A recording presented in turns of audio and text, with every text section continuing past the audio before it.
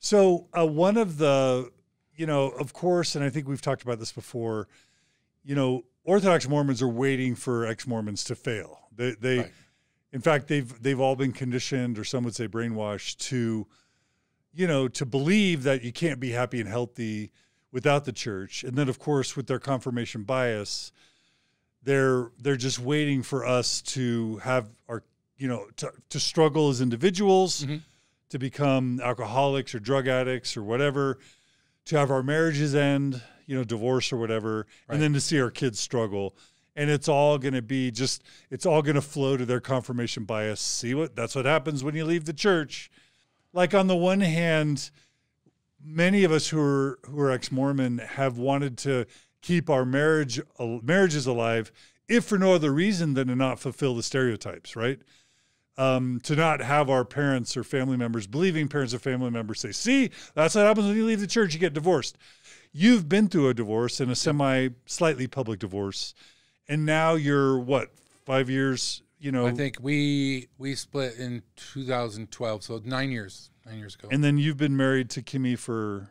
We moved in together. We were living in sin, but we got married on paper in 2016. So there are all sorts of bad Orthodox Mormon marriages, and there's plenty of people right now who have been divorced or who are going through hard marriages or will become divorced, and there's just a lot of stigma and a lot of shame, and it's a really charged topic. So go off on divorce and marriage and ex-Mormonism and Mormonism. Well, and we were talking before about X and then XX and then XXX. And it's funny that you say the Mormons are kind of watching to look for failure in ex-Mormons' lives, or at least that's the perception that ex-Mormons have often. Well, that sword cuts two ways. Ex-Mormons do the same thing to Mormons. They parade out failures. This guy was successful in the church but neglected his family and da-da-da-da-da. What it really is it's a war about lifestyle choices. But this goes back to our perverse American culture, that the American culture is the Thunderdome, right? Only two enter the dome. Either ex-Mormons have the right way of living or Mormons have the right way of living. Ex-Mormons have problems with their marriage. Mormons have problems with their marriage. And when you have something that shows up both sides equally, it is not a factor. And that's where a lot of these things, like ex-Mormons are going to struggle in their marriage, and Mormons are going to struggle in their marriage. And Jehovah's Witnesses struggle in their marriage, and Catholics struggle in their marriage, and atheists and agnostics, and people who have arranged marriages. So some of it we have to put down our guns a little bit. Now, that being said, Mormonism is a sex cult. And what do you mean by that? What I mean by that is Mormonism, as it exists today, is absolutely obsessed with human sexuality, and in very unhealthy ways. And as I've progressed through my life, I've come to believe that Mormonism has sexuality 180 degrees wrong all the time. Everything that they say about sex is wrong. From the normal cycle that is biologically programmed of falling in love with somebody, there's a progression to it, and you can see it in people who don't have puritanical upbringings. They become sexual when they both feel it. Like for Mormons, it's oftentimes they can be very sexual but holding it back, and then suddenly it's sanctioned by the church, so that the church still climbs in and tells people, okay, you need to watch your partner's download history. If they're looking at pornography, then that's cheating. If put a spam filter on, or a porn filter on. All these things that promote unhealthy relationships. And of course, like I got engaged after 3 weeks. Right. And Zilpha was a great person, and we had some fun years, but we weren't right for each other. And that's why we got a divorce. And because Mormonism so infuses itself into every part of human intimacy, sexuality, and relationships, and defines how they should go, and tells you if this is happening, that's good and that's bad, or whatever, it very much prescribes exactly how you have to live. And that's this intergenerational thing, that this next generation, once we're all out of the way, they don't worry about who people sleep with. It doesn't define them like it did for our generation. And that's why our generation can't wrap our heads around it. And the church sure as shit can't wrap its head around it, because it uses it to control people. It uses it to control missionaries. It keeps people feeling broken, because what the church tells you is that normal sexuality, both solo, what you think. I mean, there's you can find whole Sunday school lessons that tell you if you think sexual feelings that you're somehow committing a sin. That is not how sex works. Like, it is not a product of one's imagination. Like as for most of us, when we went through puberty, if we weren't screwed up by these puritanical churches, you'd realize that sexual urges are a natural part of human growth, as they are a part of the propagation of the species, right? You can learn a lot about human sexuality by watching animals, because you see that the things that we all condemn oftentimes are very prevalent. It's part of what we are. It's part of our DNA. And so this divorce thing is because the church infuses itself into these relationships and puts itself in between partners and says this is okay and this is not okay and this is who you can love and this is who you can't love. It sets people up. For me and for many like us, for Zilpha and I, our marriage was propped up and pushed and propagated and scheduled by the church. I will admit I have some residual anger to my parents and the people around me, because not one person, not one adult in my life said to me when I got engaged after 3 weeks, "You might want to slow your roll there, Johnny." Not one person in the church said that. They were all overjoyed, and they should have known better, and they did know better. And that's why religions need to go away, because they train smart people to act stupid.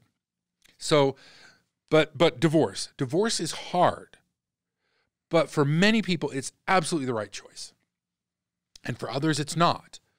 Relationships, they wave in and out, and if you put energy into a relationship, but if two people are fundamentally, if you're married to somebody who believes that you are a son of perdition and you're going to spend all of eternity like roasting in outer darkness, run away from that person as fast as you can.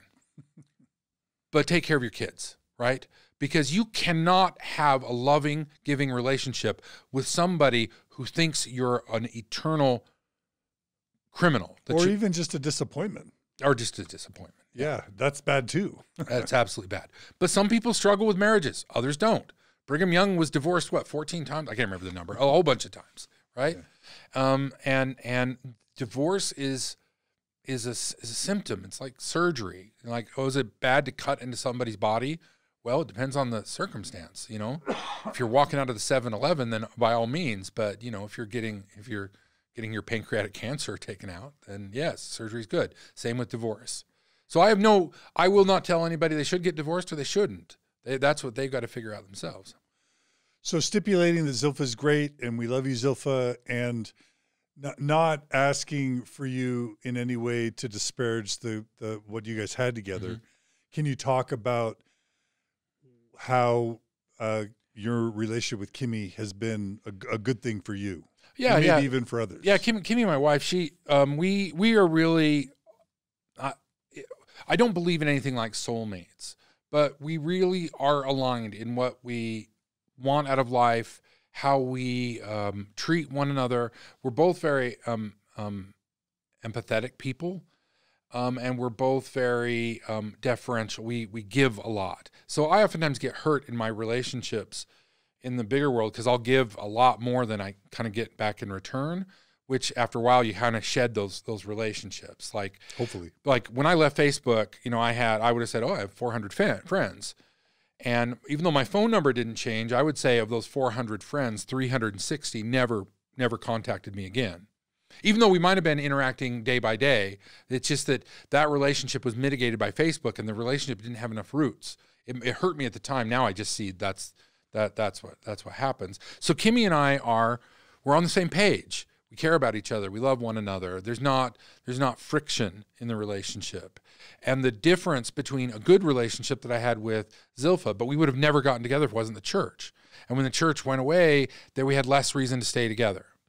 And the relationship I have now with Kimmy is night and day. So that's why, and the reason, the joke, I've said that lots of times in my podcast, that when people get divorced, you say congratulations, because we automatically go to, oh, I'm sorry. We automatically color it dark, where it might be the greatest day of both their lives. You never know. So there's going to be listeners that married their soulmate, mm-hmm. and stay with them and have a great life. Or they married someone that they're fundamentally compatible with. There's going to be a lot of listeners that right now are in marriages where they're fundamentally incompatible. And they're like, well, I can't get, even if they're ex-Mormon, they're going to be like, well, divorce isn't an option. I can't get divorced. I shouldn't get divorced. They'll think it'll hurt the kids. I can't get divorced because it'll hurt the kids. Or it's selfish to get divorced. Or they'll be thinking, well, I'll take my problems with me no matter what. If I'm not getting along here, I'll find a new partner and there'll be some initial excitement, but then that'll peter out. And then I'll be, you know, wherever you go, there you are. And I'll have problems there too. Can you talk about how things are different at a slightly deeper level when you're with someone with whom you are fundamentally compatible? What are the differences and what's that like? What's that been like for you? And it doesn't feel like work. If your relationship is something you're working on all the time, then in my view, it's not the right relationship. But look, John, if I train for a marathon, even if I train my hardest, I'm not going to break the 3-hour mark. Like, it's not in my genetic code. I've met a lot of people, and I've only met 2 that I wanted to be married to, right? There are a lot of people out there who are just bad at relationships. And I think we don't talk about this. Like, there's a lot of people who they're closed off, or that we should encourage more people to be single. We should encourage more people to have serial relationships that are not high stakes, because not everybody is of the mindset. And Eastern religions, Hinduism and Buddhism, deals with this a lot more. And we talk about householders versus other people and say, if that's the way you want to live, then go live that way. But it's not required for everybody. So I think we're chasing that American dream, kind of like I was bagging on before. For some of you, it's you. And you're only going to get a 60% relationship because it's you, right? And if somebody really understands that about themselves, they're going to be much happier, because marriage is not for everybody. And it's not like if you just find the right person that you'll be happy. So, but I think culturally, where the advantage that the younger generations have is they're willing to experiment around with that a little bit more, to figure out who they are and who they want to be in terms of a marriage, right? But I think all forms of marriage can be the right form for the right people. Open marriages, polygamous marriages, monogamous marriages. It depends on you. Non-marriage, single life. It depends on you and your partner. And if everyone could get honest and just say, you know what, I really don't want to be married because I like limerence, I like falling in love, and after 2 or 3 years, I want to do that again. Okay, just as long as you're upfront with everybody, as long as everybody's honest, you're going to be much happier. So I don't know. I'm not giving you any good answers. I've just said, no, these are very good answers.